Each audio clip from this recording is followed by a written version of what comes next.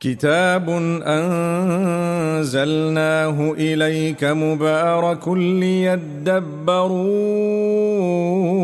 آياته وليتذكر أولو الألباب. Assalamu alaikum wa rahmatullahi wa barakatuh. My brothers, my sisters, we do good deeds, we do bad deeds. We are human beings. We should be having more good deeds than bad deeds. And that makes a good human. Subhanallah. Allah Almighty knows that you're a human being, and Allah Almighty knows that you will falter, but Allah Almighty expects you to do so many good deeds that they have drowned the bad. They are much more than the bad that you have done. Then you're considered a good person. If you faltered a few times in your life and you predominantly do a lot of good news to you. But if you do a lot of bad and sometimes you do a few good deeds, then you have to work on yourself. The gift of Allah Almighty for all of us is that He doesn't just judge us based on one thing. Like, if you've ever done bad, that's it, you're out. He says, if you've done bad, you can wipe it out by doing good. Innal hasanati yudhibna sayyiati. Minor sins are wiped out by the mere fact that you have followed them up with a lot of good deeds. So therefore, do good deeds. This is a powerful point. My brothers, my sisters, you've done something wrong. What do? You seek Allah's forgiveness, yes. But you do a lot of good deeds so that it eclipses the bad. It will actually eradicate the bad.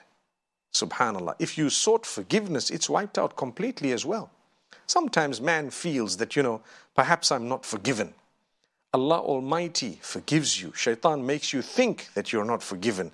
But Allah grants you acceptance to do more deeds, more good deeds than bad. Then you're a good person. Now, you do find sometimes, we'll pray by the way. We'll perhaps read a verse of the Quran by the way. We might just do a random good deed, and those are the 2-3 good deeds we've done, but the whole day was evil, bad, haram, sinful, whatever else it may be. Well, then we need to change. We definitely need to change that. Here Allah Almighty beautifully says to us in Surah Al-Anbiya that He places the scales of justice on the day of judgment. So nobody will be oppressed. Verse number 47. وَنَضَعُ الْمَوَازِينَ الْقِسْطَ لِيَوْمِ الْقِيَامَةِ فَلَا تُظْلَمُ نَفْسٌ شَيْئًا. Allah says, and we place the scales of justice. This is speaking of the day of judgment. On the day of judgment. So none shall be oppressed or wronged in any way.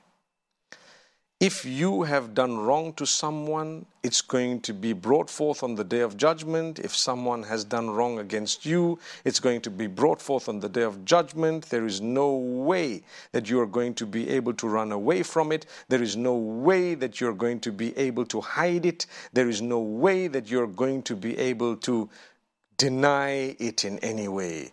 And similarly, if the person has forgiven you on earth before you died, good news to you. So ask forgiveness from the people for what you've done against them, and ask forgiveness from Allah for the general sins that you've committed. May Allah forgive us. So my brothers, my sisters, look at the justice of Allah. He says we're going to put a scale and we're going to serve the justice. What is this purpose of the scale? Well, the scale would have good on one side and bad on the other. So the general person is being judged by Allah. Allah's kept aside a whole day known as the day of judgment. So Allah's going to judge you. And subhanallah, if you have done more good than bad, then Allah says for you is paradise.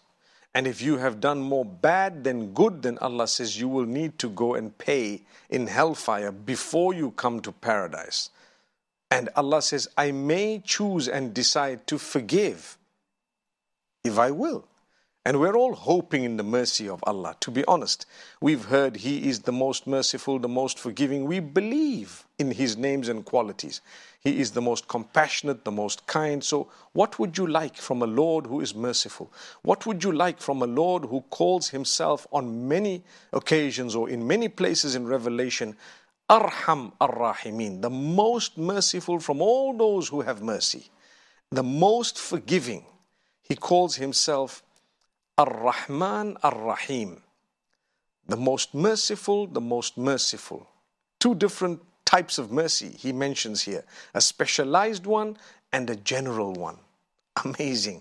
He calls Himself Tawwab, the one who accepts repentance, the one who is, subhanallah, the most kind, the most compassionate. What do you want from a Lord of that nature? A Lord who is with those qualities and names. We believe in this. So my brothers and sisters, when your good deeds are more than your bad deeds, good news. When your bad deeds are more than your good deeds, bad news, but Allah can still forgive you. Like we've said in a previous episode, besides shirk that He has chosen not to forgive, He has said, I may forgive everything and anything else. It's okay. I may. It's up to me. So develop a link with Allah. Be a kind person. Be compassionate. Build your character. Build your conduct. Engage in acts of worship solely for your Maker in a correct way. Do acts of worship that will make you proud on the Day of Judgment when you see the result of these acts of worship that were beautiful because they were in conformance with what was taught by Allah through revelation. When you reconnect with revelation, you put aside all that which is not from Allah in terms of acts of worship. My brothers, my sisters, do you know that the scales of justice are so beautiful that as soon as they start tipping in the right direction, there is excitement. There is excitement, and we already begin to feel that happiness, and we are given the results of it. And Allah says, فَمَنْ ثَقُلَتْ مَوَازِينُهُ فَأُولَٰئِكَ هُمُ الْمُفْلِحُونَ. Those whose good deeds outweigh the bad, they are heavier, they are the successful. He didn't say those who don't have bad deeds. You may have. You are a human being. You may have a few bad deeds. We're not condoning them. We're not encouraging them. But we're simply giving you hope to say, this is Allah. This is how He will judge. MashaAllah. So you have a lot of good deeds, heavy ones. And guess what? He gives you the book of good deeds. When you get your book and you see you've succeeded, you're excited like a child who's just got his results of a big examination, and he goes to his parents and the others and says, here's my announcement, I got all A's. MashaAllah. May Allah grant us straight A's. Ameen. Ameen. My brothers, my sisters, that is Allah.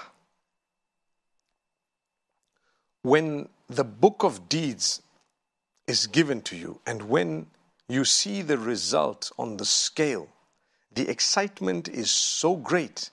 It reminds me of a person, for example, whose examination paper is being marked and they've crossed the 50% mark. Now they know they've passed. Then they cross 60. Then they cross 70. Then they cross 80. Now they know from the C it's a B. From a B it's an A. From an A it's an A star. And they're passing with distinction and they're excited. But the excitement already started at 50%. May Allah Almighty grant us that beautiful excitement. So that is definitely the mercy of Allah Almighty. Now,